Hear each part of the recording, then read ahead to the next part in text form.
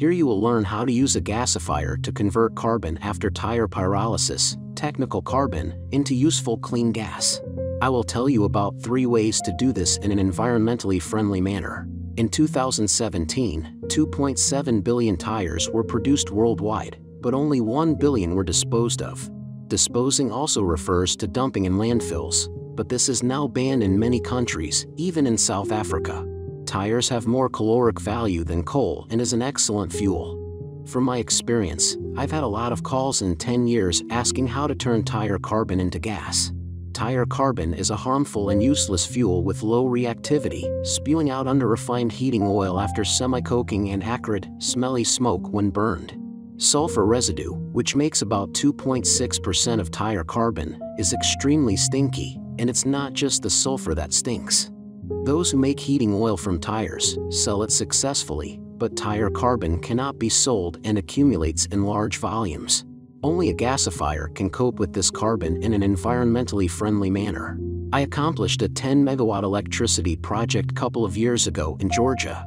10 Genbacher engines generated electricity from tire carbon after semi-coking. The station included desulfurization filters. This is one of the countries where there is nothing to burn to get power. The same is true in Moldova, where you can't buy marketable wood chips because they are in short supply. I was in Moldova. You can't find wood fuel there, it's in short supply. Recently, I had a conversation with a man who wanted to install 2 500 kilowatts gas piston generators to generate electricity in Moldova by gasifying tire carbon. Heating oil from tires had already been extracted and sold. The only thing left was carbon, which no one wanted to take. This conversation is what prompted me to make this video. Heating oil obtained from tire pyrolysis at 550 degrees is a complex mixture of organic compounds from C5 to C24. This fuel has a large share of aromatic compounds. Heating oil is, in fact, mineral oil. Its calorific value is 10,200 kilocalories, almost the same as that of gasoline. Heating oil contains 0.4% of nitrogen and 0.6% of sulfur. When tires are semi-coaked, synthesis gas is released. Its calorific value is 9,500 kilocalories.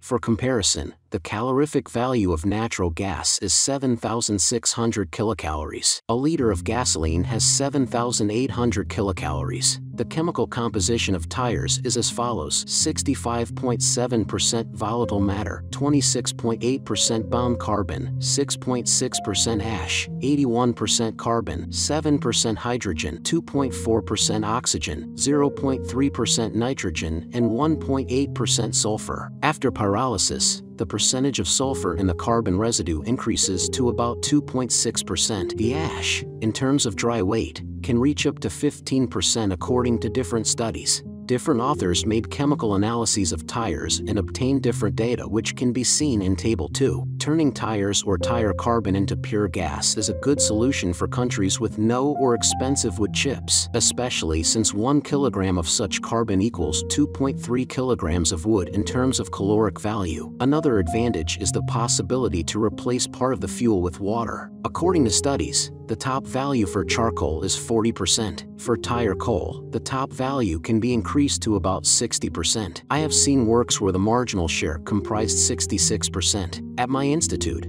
I used a small prototype to study how much water should be added to carbon after tire pyrolysis. When water is added, the flame becomes much hotter due to the transformation of water into hydrogen. The video shows how I did this. I didn't have a lab with expensive equipment, so I conducted my experiments quick and dirty to see what would happen. It turned out well. Steam reduces the consumption of carbon and makes the gas more caloric. For example, blowing steam into a transverse charcoal gasifier increased the gas calorific value by 10 to 15% due to the reduction of nitrogen in the gas and the increase of hydrogen. Here is the same mechanism. The calorific value of carbon after tire pyrolysis is 8,100 kilocalories. Wood gives 3,500 kilocalories. The ignition temperature is 459 degrees. Carbon has similar parameters to semi-anthracite. By the way, Europe has now banned the disposal of tires. Apparently, by disposal we mean burying them in the ground in landfills.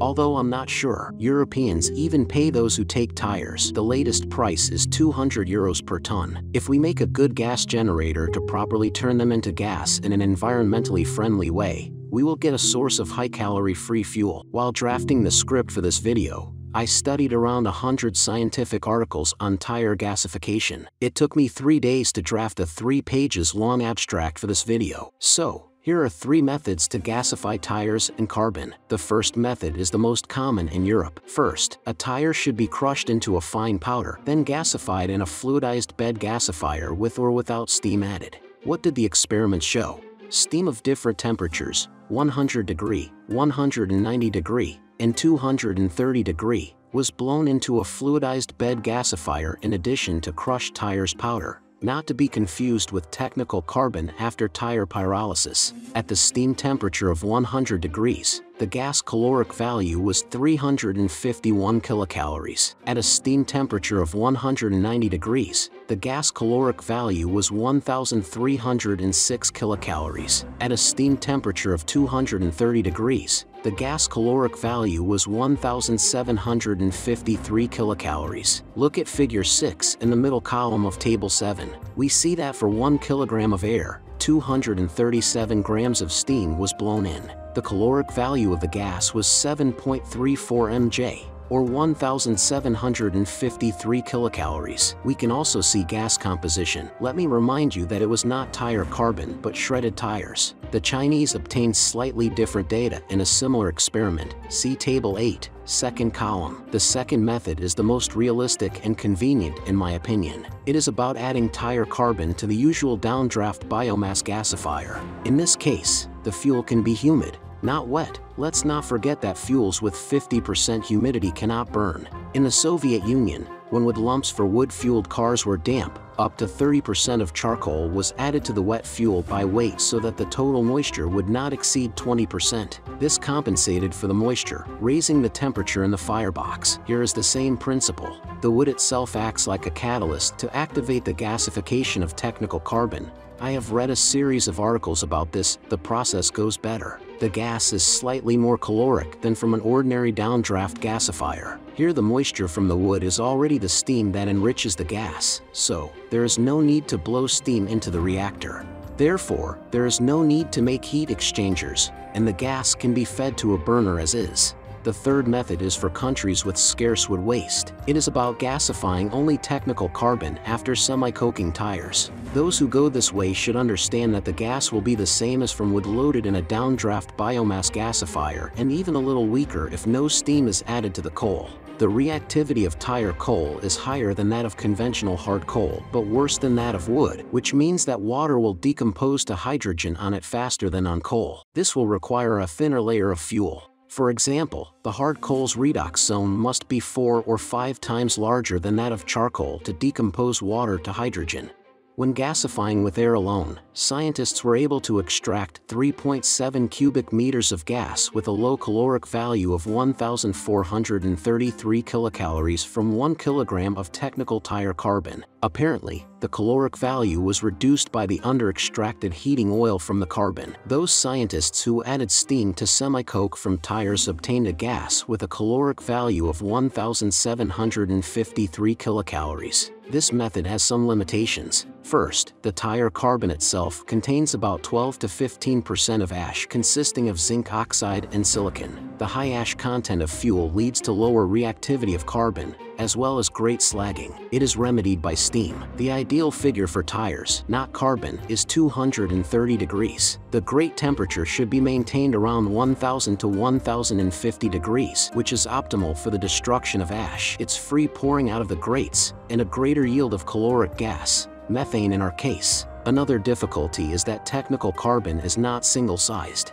One bag of technical carbon lumps contains 2 to 3 bags of dust, and as we know, all layer gasifiers, and not only them, require a single size of lumps. The dust will just clog all the canals. This means that technical carbon should be briquetted. It can be briquetted with sawdust and even biosludge. This would affect the process positively, but it is still an additional action and increases fuel cost. Of course, the dust can be gasified in a cyclone gasifier, which I described in other videos, but then it would need to be crushed into pieces no larger than 1 millimeter, and a system to vaporize dust and steam when fed into the cyclone should be designed.